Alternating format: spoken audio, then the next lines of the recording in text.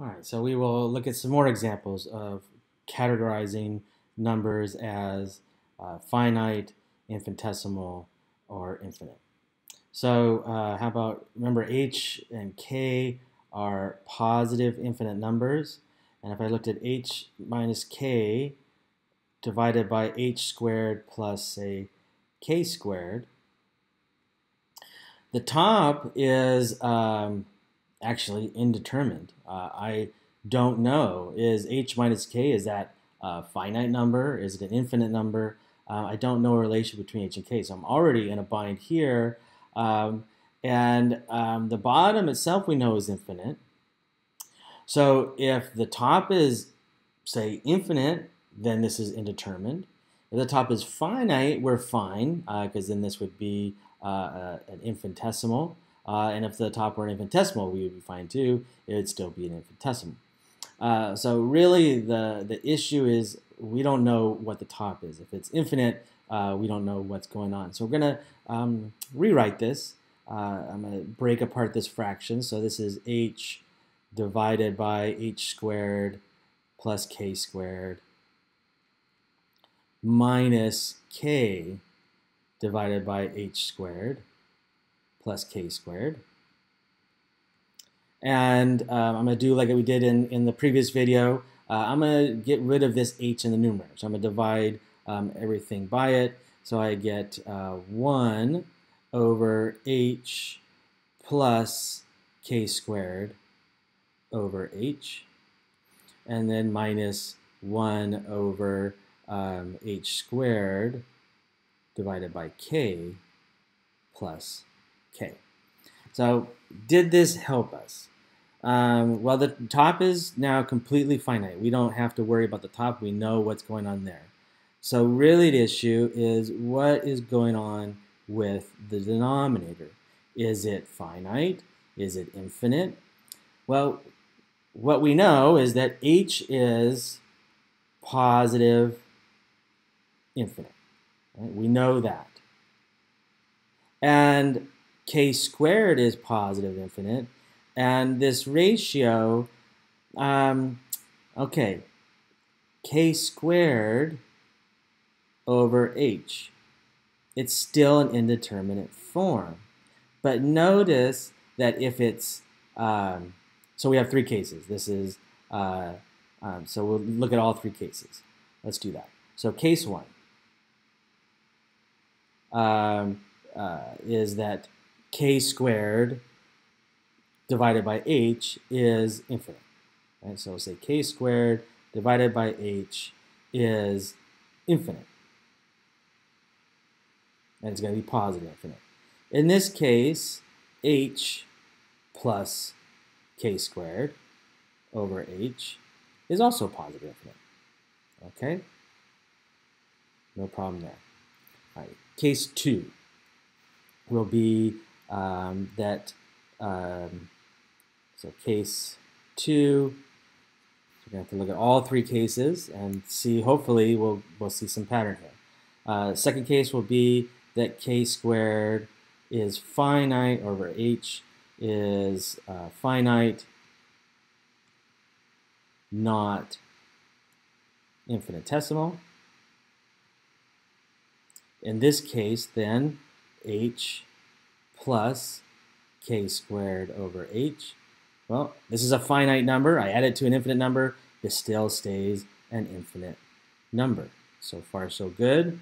And the third case is that k squared over h is an infinitesimal. So case 3, we're going to be looking at when is k squared over h if it happens to be an infinitesimal.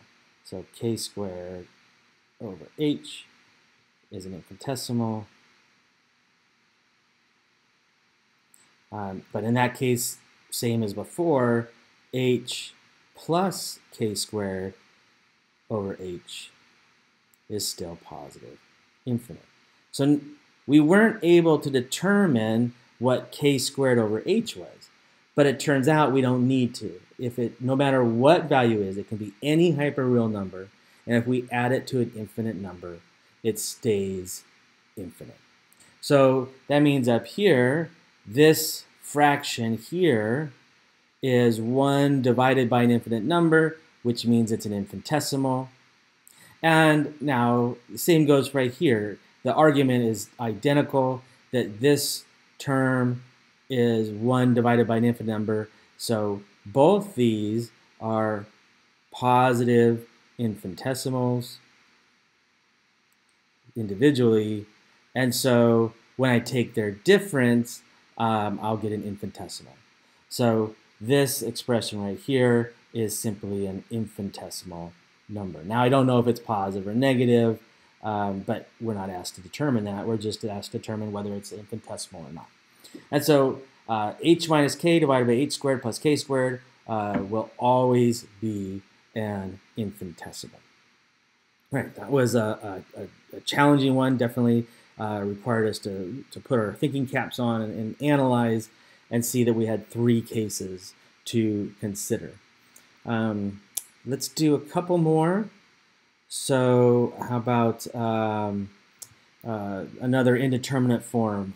So let's look at the square root of h plus 1, and we'll subtract square root of h.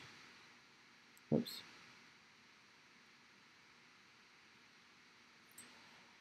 So this is an infinite number. This is an infinite number, and we're taking the difference. So this is, again, an indeterminate form. I'm adding or subtracting, if you will, 2 infinite numbers, and I am not sure. Now, if this were addition, actually it'd be easy, because we know that h is a positive infinite number. And so if we added them, we would know adding to positive infinite numbers gives you another positive infinite number. So the problem here is the subtraction. So there's a very common way for a mathematician to get rid of subtraction, and that is to multiply by its conjugate. So especially when I have radicals involved. So if I multiply the top by h plus 1 plus square root of h. But of course, I can't just multiply by anything willy-nilly. The only thing I can multiply this equation by and keep it the same is if I multiply by 1. So I will multiply by an algebraic equivalent to 1, right? H squared plus 1 plus the square root of h. This whole ratio, this whole fraction is 1, so I haven't changed anything. But what's nice is that the top, this is the difference of squares, right? If I multiply this out, these are conjugates, and so what I get is h plus 1 minus h for the numerator. On the denominator, I just have square root of h plus 1 plus root h. And we get some things cleaning up here. H plus 1 minus h, the h's cancel, and so this is just equal to 1 over square root of h plus 1 plus h, or root h. And the bottom is infinite, and so we're looking at a reciprocal, so this whole thing is an infinitesimal.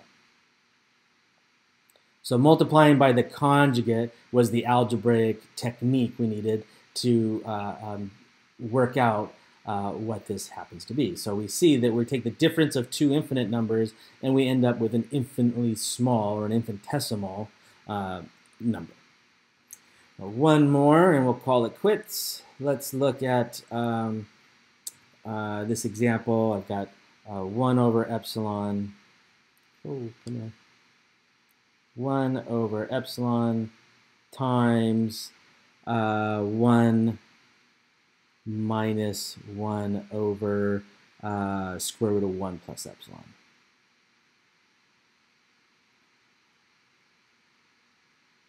So this is an infinite number, and this here is also an infinite number, right? This is finite 1, but 1 over square root of 1 plus epsilon is an infinite. Well, this is an infinitesimal, so this reciprocal is an infinite number. So I'm going to be looking at an infinite number.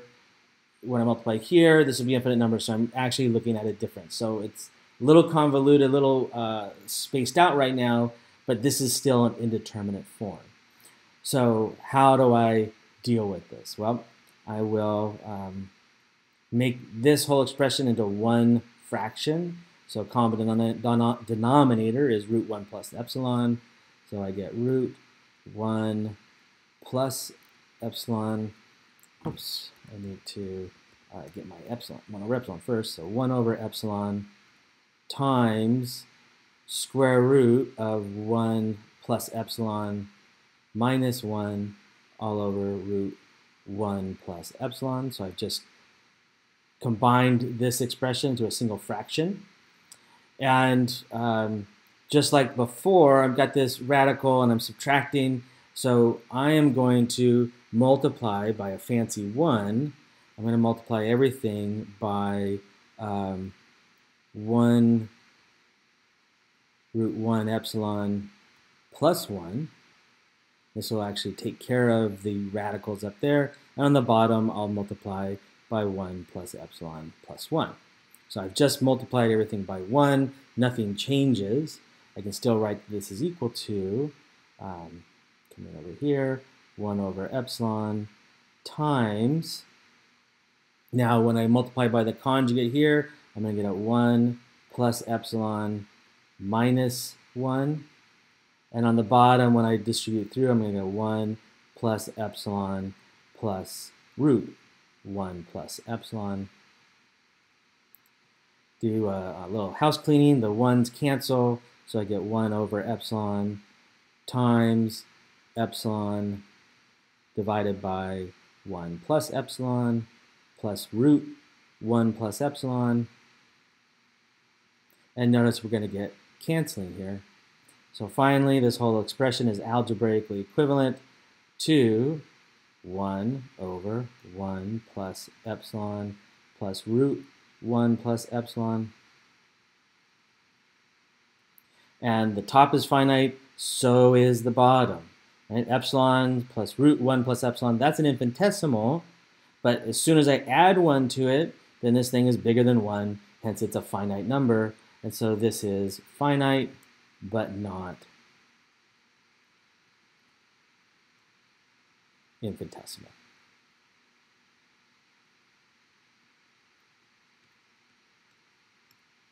All right, so hopefully those examples give you some guidance. Definitely practice. You cannot learn this by watching somebody else do it. So practice, practice, practice, and you will be successful at this. And this, again, is a key technique for being successful in this class.